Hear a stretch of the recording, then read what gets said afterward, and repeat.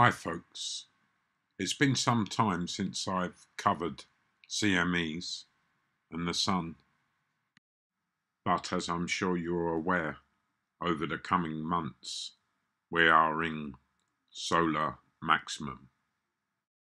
Well, earlier today there was a CME which will give the planet Earth a glancing blow.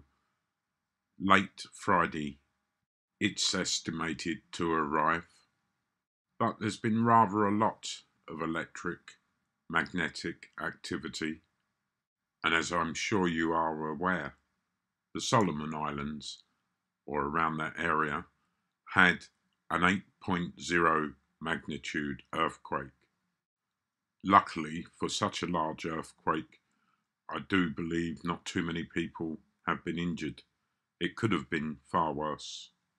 Unfortunately, in the months ahead, I do predict a lot of unusual global and solar activity. Well, this is just a quick upload, and I assure you, as I said several months back, that I will keep you updated in 2013 on CMEs and earthquakes.